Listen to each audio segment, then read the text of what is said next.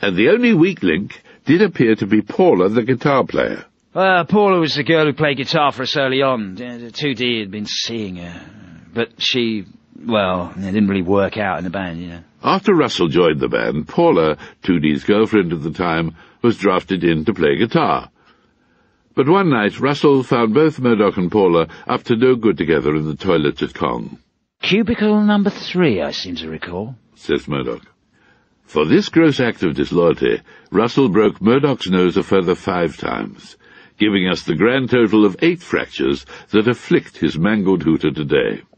Paula Cracker, Gorillaz' first guitarist, tells her side of the story. Well, I've been seeing Stewpot for about 2 months. I played a bit of guitar and used to buy strings from the shop he worked in. He was very sweet. A bit thick, though.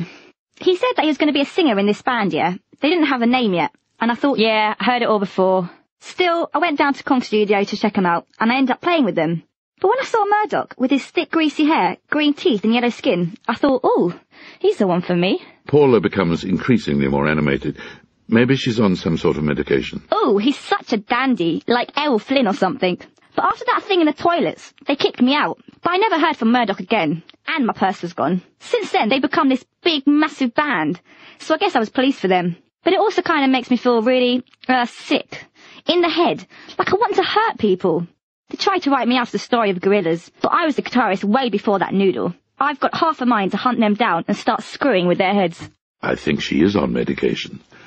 2D seems hurt. I can't believe you did that, Murdoch. I did you a favour, mate. She was a rubbish-looking bird.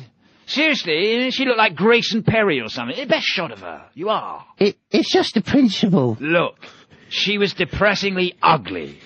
Easily enough to put you off your dinner. I mean, you should thank me. Anyhow, on with the show.